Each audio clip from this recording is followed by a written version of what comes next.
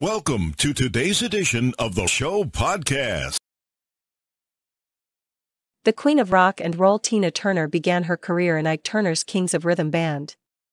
The duo were extremely popular for their music in the late 1950s and eventually sparked a romance as their career progressed. How long was Tina Turner married to Ike? Tina and Ike Turner were married for 16 years. The star was only 22 years old when she fell in love with Ike, who was 5 years her junior, according to the BBC. The pair met at a nightclub in Manhattan and sparked up a romance after singing together. After dating for some time, Tina and Ike traveled to Tijuana, Mexico to get married in 1962.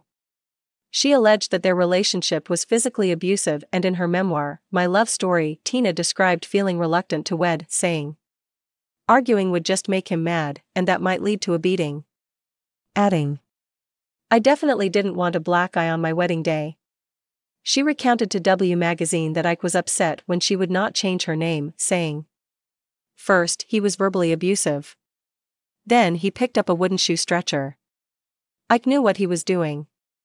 If you play guitar, you never use your fists in a fight. He used the shoe stretcher to strike me in the head, always the head."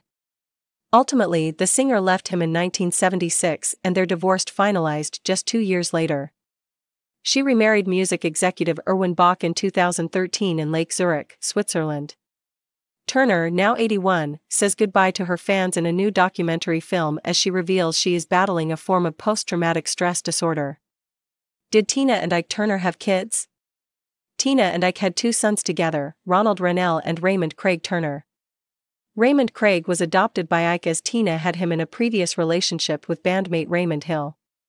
In addition, Ike had 2 other sons, Ike Turner Jr. and Michael Turner, from a previous marriage to a woman named Lorraine Taylor. Ike also had Mia Turner with Ann Thomas and Twana Melby Turner with Pat Richard.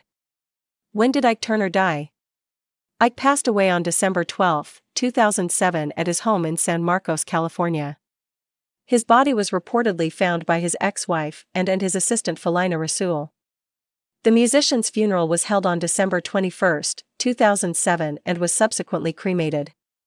The San Diego County Medical Examiner's Office reported that Turner had died from a cocaine overdose, as it was reported in January of 2008. Ike left no will to his fortune, and a judge ruled that his children would be the beneficiaries of his estate amid his passing.